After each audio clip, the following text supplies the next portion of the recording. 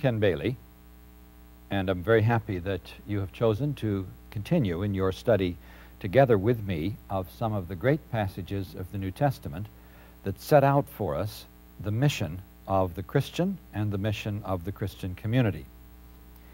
We arrived in our last study to the great cluster of parables of light and salt which occur in the 5th chapter of Matthew. To be sure that they are before us, let's again read them. If you care to, you may want to open to Matthew chapter 5 and start in verse 13, or to follow along on the screen with us. The text reads, "You are the salt of the earth, but if the salt has lost its taste, how shall its saltiness be restored? It is no longer good for anything except to be thrown out and trodden underfoot by men.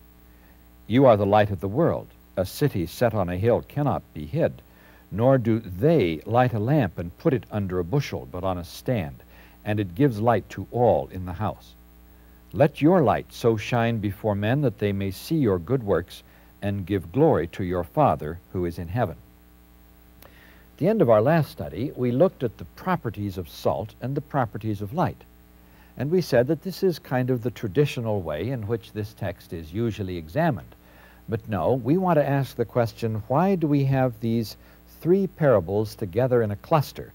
One parable on salt and two parables about light. The salt is the salt which if it disintegrates, is thrown out, and the light of the the lamp that is in the house, or the light of the city that is set on a hill. Now, the first thing we want to do is to take salt and light, and we want to examine their contrasts. What are the points at which there is a difference between the way salt works and the way light works? When we finished with that list, we will then look at the comparisons. At what points are salt and light somewhat similar? And let's try and figure out what our Lord is saying. Now, this list is amazingly long. We're going to find 8 different ways in which the two are contrasting, and 6 different ways in which they are comparable. And you could ask yourself and say, well, now, gee whiz, I mean, this is an awful lot of stuff that you're getting out of this text. Are you sure you're not sort of dumping your own ideas on it? I hope I'm not. But what I perceive in these very carefully crafted parables, as we have indicated before, they are like a great diamond, and they shed light in a variety of directions, and depending on who the audience is, depending on where you're coming from, depending on who you are, you're going to find a different face of that diamond that is flashing light back to you.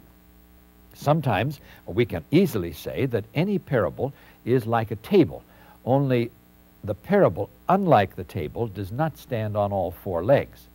That is, when Jesus says, "I am the good shepherd," does he mean that we're stupid animals? No. Well, how do we know he doesn't mean that? It's because that meaning would not be in harmony with the rest of the things that Jesus teaches. Or when he says, "I am the door," does that mean he is a lifeless piece of wood and has nothing to say? I mean, doors don't talk. No, because that interpretation, although it fits the idea of a door, is not appropriate to extract out of the parable, because it is not in harmony with the rest of the message of Jesus. I think there's our control and corrective. We must not allow ourselves to draw out of the parable ideas which are not in harmony with the rest of the teachings of Jesus. But we are free to find that the great diamond sheds light in a variety of directions, and this allows us to, as it were, unpack the theological content of the great metaphors of Jesus, of which these 3 metaphors are a part. And notice their prominence. In the beginning of the Sermon on the Mount, right after the great Beatitudes, these are the first images that are set before the reader. So the contrasts. First of all, salt works invisibly, and light works visibly. When we carry out our witness as disciples, or the church engages in mission, there are aspects of the way we witness to our faith that are visible. Everybody sees it. And there are aspects of the way in which we carry out our ministry that are invisible. You don't see that salt working on that meat, preserving those pickles, cleansing that wound, because the salt was a disinfectant for the people of the ancient Middle East. It's doing its work, but very, very quietly. There are people who say, no, no, no, ministry only really matters if it's a big deal and it's out front and everybody can see it. An awful lot of Christian ministry takes place very quietly, and no one knows that that ministry is being engaged in except the people involved. Ministry is for a church sometimes very quiet, and ministry for an individual is many times a very quiet affair in which damage is done. It's not really going to work unless it is very quietly done, invisible to those around. But then at the same time, we've got two visions of mission here. We've talked about these before, but let's look at them afresh. And this can be called, in technical language, the centrifugal and the centripetal forces of mission. In this case, we're looking at the two parables on light and not looking at light and salt. And perhaps this explains partly why Jesus gives us two parables and not one. The city set on the hill sheds its light out beyond the community. It's out there in that darkness beyond. And it's out to the world, sure enough, out there. At the same time, the light that is in the house is only seen by the people who come in. You're not going to find that light or see it or be enriched by it or be enlightened by it unless you come into the house. And you can look at a study of the history of mission all across the centuries by looking at those two forces. Has this community been willing to reach out beyond itself? And has this individual or community created the quality of life and fellowship within itself that others are attracted in? Certain periods of the life of the church has said, worldwide, has said, worship continues. We are celebrating the mysteries of God. We have the sacraments. If anybody wants to wander in, they can. And the people who sort of see this as the vision of mission that is required, they take the words of institution, and where Jesus, when he gives the Holy Communion to his disciples, he says, whenever you eat this bread and drink this cup, you show forth the Lord's death until he come. And the word to show forth is the word to proclaim. You preach the Lord's death. You proclaim the Lord's death. You evangelize with the Lord's death until he come. And so the folks who were kind of stuck on this side of that particular two-sided coin, as it were, say, aha, here we are. We have the sacraments. That's all that is required of us, because the sacraments themselves are proclaiming the Lord's death until he comes. Fine. That's fair. It does. That's there. The light is seen when you come into the house, and only if you come into the house. But the other image, not only is our task to be like the lamp put on the lampstand in the house, but it is to be the city that is set on the hill where the light goes beyond ourselves. And the two are necessarily interrelated. There's no point in bringing someone in from that darkness unless there is the warm glow of light within the house. There is no point in bringing that lost sheep from the hillsides unless somebody back there has chopped up some clover for that poor hungry sheep to eat, because what's the point of bringing him home if you're not going to feed him? There's no point in having one of these without the other in balance. I've been in churches in which people are, oh man, they're gung-ho for foreign missions, and they're ready to give money for missions all over the world. But the people across the street, well, I mean, they're not our kind, you know. I mean, they're not in our economic level. They don't dress as nicely as we do. And, well, they're not the kind of people whose company we enjoy. So what are they doing? They're letting their light shine out like the light of the city that is set on a hill, way out there in places long ways away, and they're happy to pay professionals like me to go and be a witness halfway around the world so that they won't feel badly of the fact that they really don't care about the people across the street whose company they really don't enjoy. There we are, the light on the hill, and trying to put the lamp that is supposed to be there for those who come in, and trying to put that lamp out. No, this vision tells us of both. Then we find that there is another contrast that is in these two images. One is the light is specifically for the cosmos. It is for the world. And at the same time, we are told that the salt is the salt of the earth. Read it rather, the land. Whenever you get the word haaretz in Hebrew, and you get somebody like our Lord or one of the prophets using this great Hebrew word, and certainly that's the word that would be behind this Greek word, which is gay, from which we get agriculture. And it's the same root. In Greek, it sort of beefs up into English as the word agriculture, and you can translate it the earth.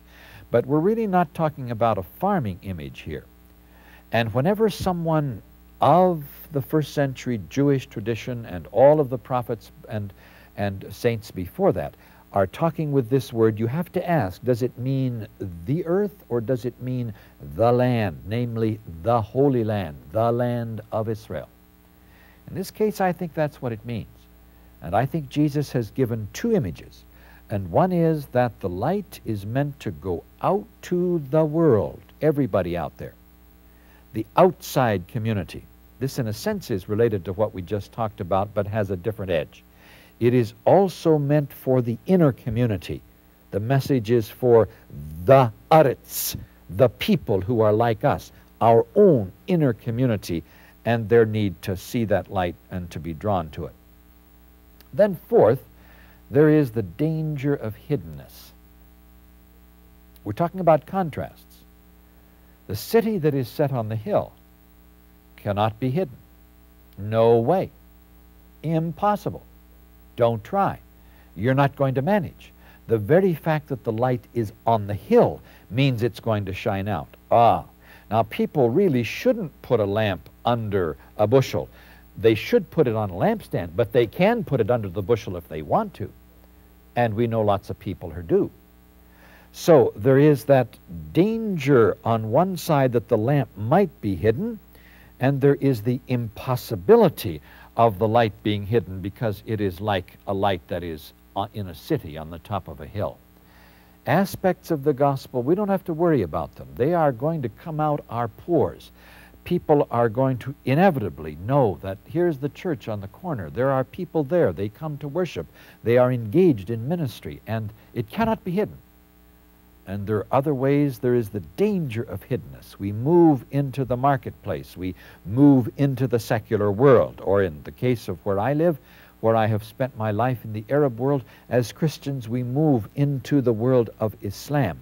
And there is that tremendous danger that we, in order to play it safe, we try to push that light back there under the bushel rather than allowing it to be seen on the lampstand.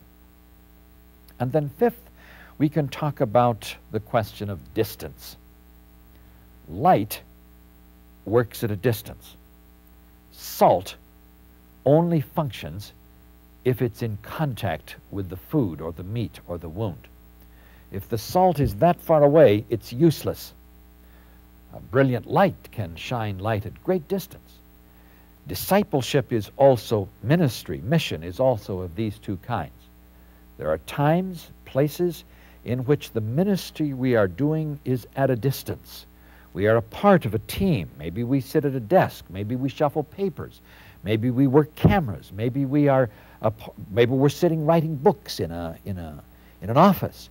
Maybe we are engaged in some kind of work in which the actual light that is being shed is not something in which we have direct contact. We are a part of a team that finally that light goes out far beyond us. We may not even see the people on whom that light shines. I am engaged in things of this kind.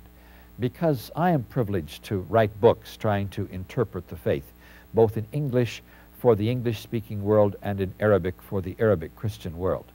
And I sit there and I spend hours and hours and days trying to research out these texts, try to understand them afresh from the culture of the Middle East. And I say to myself, gee, I wonder if anybody out there ever really reads this stuff. And I'm delighted when I find that maybe someone has and they're helped by it. The light at a distance. But at the same time, also we are called upon to be salt until you touch the deepest hurt in that wound, unless you actually are in contact with that food and bring a quality of a life and flavor to it. Nothing is going to happen. We can be in the same office with somebody and we never touch them. We can work in the same building and never touch them. We can be a part of the same teaching staff and never touch them. We can pass them day after day after day and pass like trains in a night. And ministry like the salt doesn't happen until we touch where those people really are. I think Jesus is talking about both. Then we also notice that the results of failure are different. The light, if it goes out, strike a match and relight it. But Jesus says if the salt loses its saltiness, it's worthless. Forget it. Throw it out. No comeback, no recovery. Now here we find a very puzzling problem in that in the Greek text, the word that is used in Greek for saying that the salt has lost its saltiness is really the word for becoming stupid. It's from, we get the English word moron from it. So it really says in Greek, if the salt turns into a moron. Very peculiar. And any chemist will tell you that salt is an element that is very, very stable. It doesn't change form. You can heat it, it's still salt. You can dry it out, it's still salt. Get it wet, nothing happens.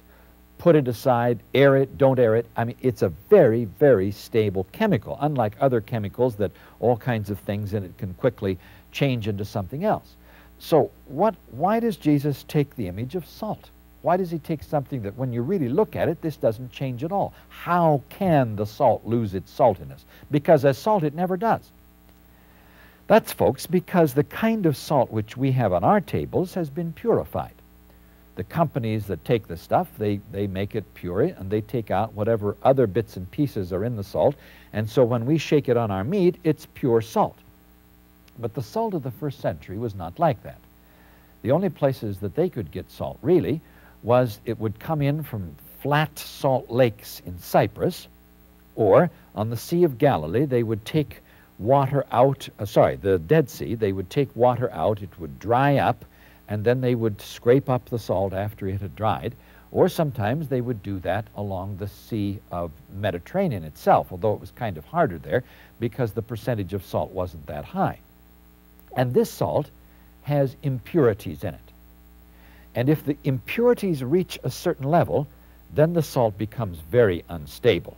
And we've got stories from the 19th century of some time in which somebody thought that the price of salt was going to go up, and so he went out and bought a whole bunch of sacks of the stuff, put it in his basement. Whoops, his basement was a bit damp, and the stuff got damp, and as it got damp, it decomposed. And even accounts that I have read of the 19th century, when they were still using this unpurified salt, that the poor fellow who put all this money into those bags of salt, what's he going to do? Well, you can't throw it in the backyard, it'll poison the ground. You can't throw it on your fields because your animals might eat too much of it and it wouldn't be good for them. Besides, you're not going to grow anything wherever you put that. You can't put it on your compost pile because it will destroy its effectiveness. What are you going to do? Well, the only place you can get rid of it is throw it out in the street, and people walk on it. And the idea of feet and of walking on something is an incredible insult. The stuff you dump in the street is the stuff that is absolutely worthless, and you don't care what happens to it, and it is unclean, and it is polluted, and people walk on it. So what is Jesus talking about? I think he's talking about the fact that the gospel which we receive within our cultures always has impurities in it. Inevitably, it's going to have bits and pieces from the language and culture of which we are a part.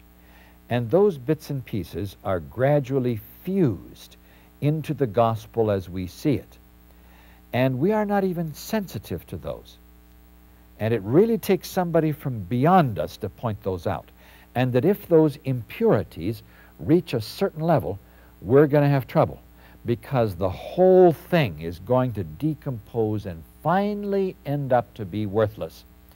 Again, this great theologian, Daniel Thembai Raja Niles of India, gives us a wonderful story about this, not in his writings, but one of his lectures, which a friend of mine attended and heard in person, in which he said, look, you people are always talking about the indigenization of the gospel taking root within the culture.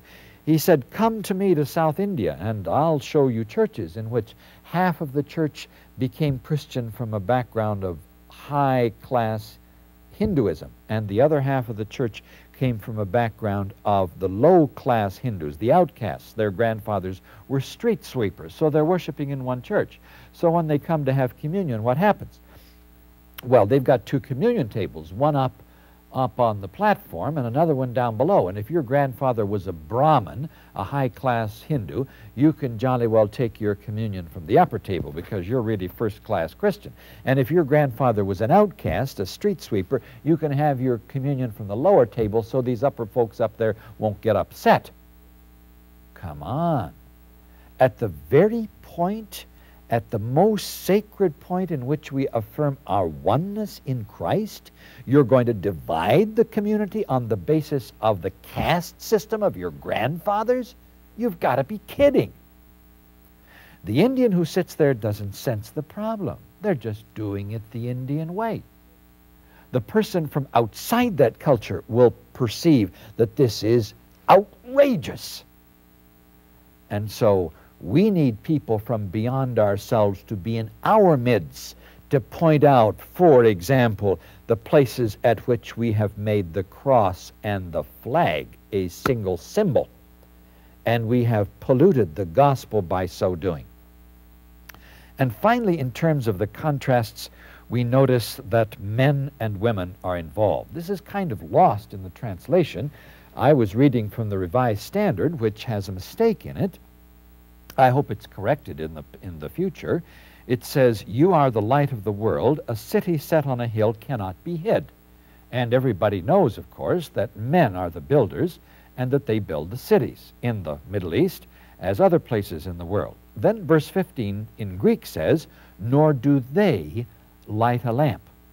Well, unfortunately, the translators of the Revised Standard said, nor do men light a lamp. The word men is simply not in the text. It just says, nor do they light a lamp and put it under a bushel but on a stand.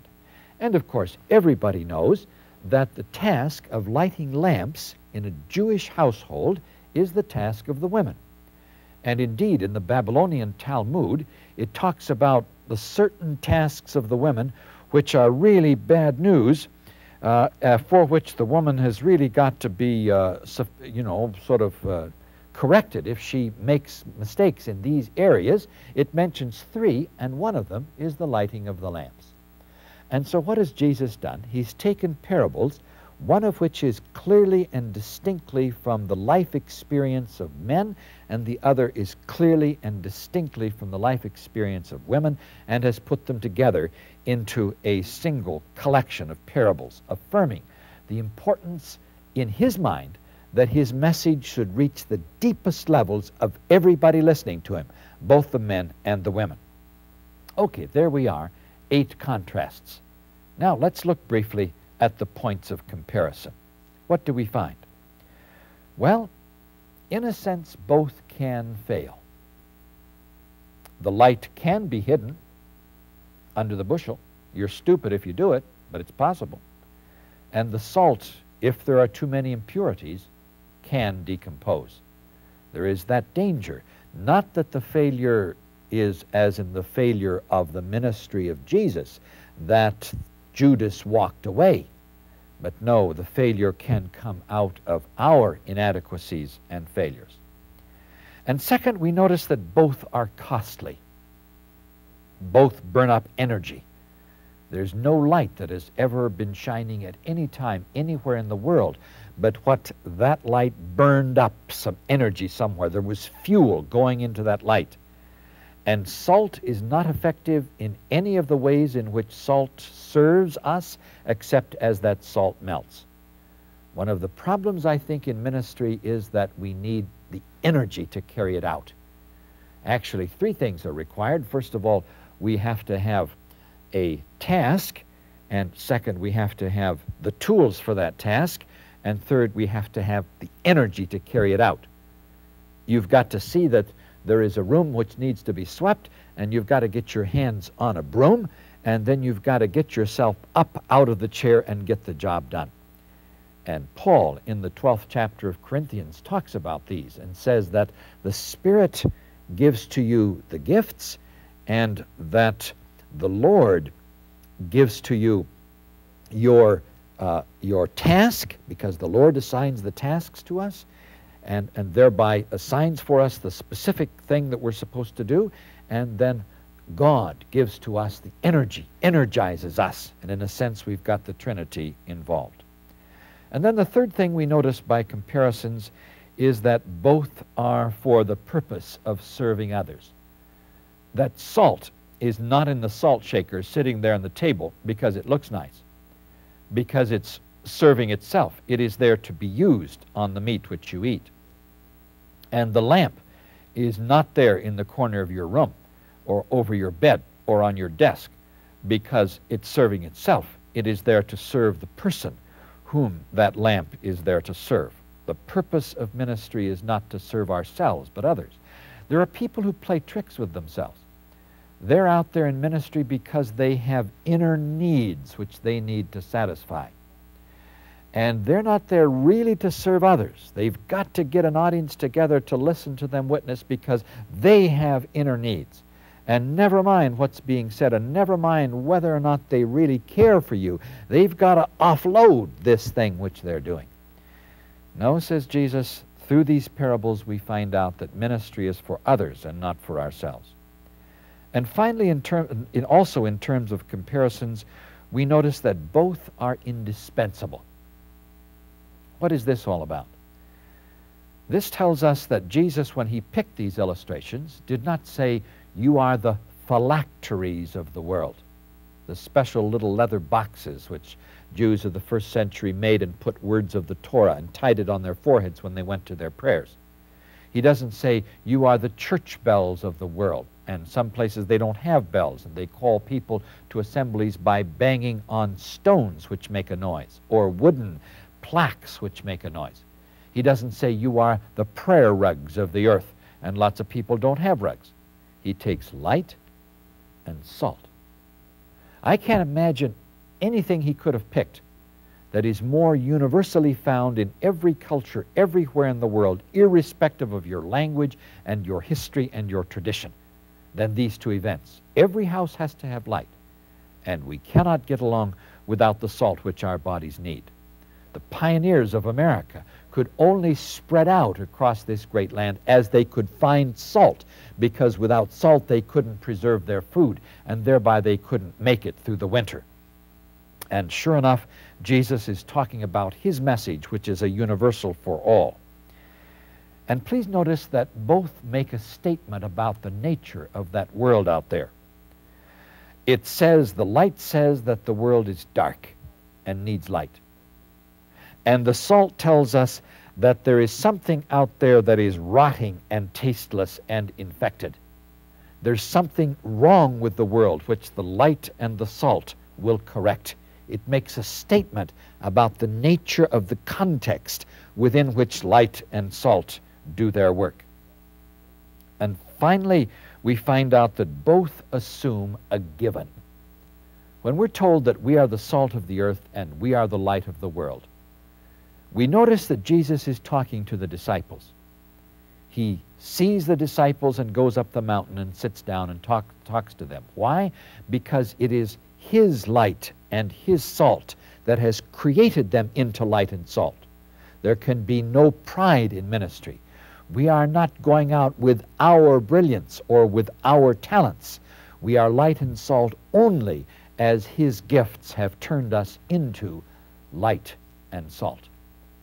And so perhaps with these contrasts and comparisons, we can dig into the tremendous riches that are in these parables of Jesus as He presents them to us in this cluster of parables, which come to us in verses together and impact upon us and our understanding of our discipleship and our mission. Amen.